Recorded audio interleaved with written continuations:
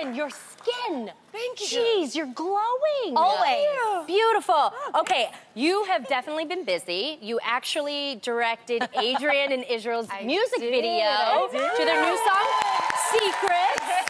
So, how did you land that job?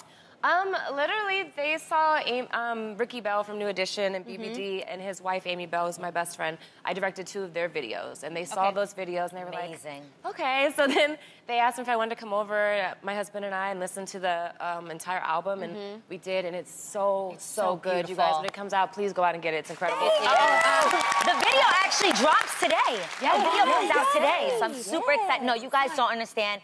You are like a creative genius. Like, she steps into there. And what I love most about the way Meagan works is you're not afraid to, like, get in it. She will move sofas, couches, like, you do it all. And I just think that's so dope to see somebody that's worked for so long. You have no airs about you. You just come in and you kill it.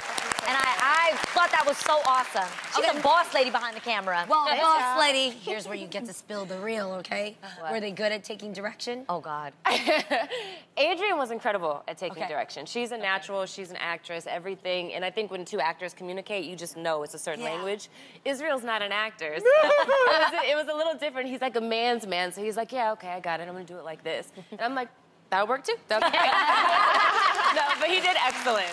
We were crazy. At one point, she was, because I would be like, take this serious.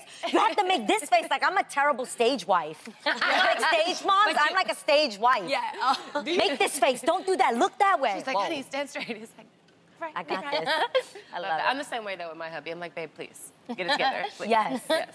Now, you're a female director. You think we need more voices for females for directing? Oh, yeah, absolutely. I think that, you know, there's so many films that are women's stories, and honestly, there's not enough of them, but when they are, a lot of the times it's men directing them. Wow. And I think that there are so many stories that aren't represented, and our truths and the things that we experience aren't always shown in film and in TV. So I think that we do need that woman's touch, because I think we see the world in a very unique way that only a woman can see it. What made you want to get into directing?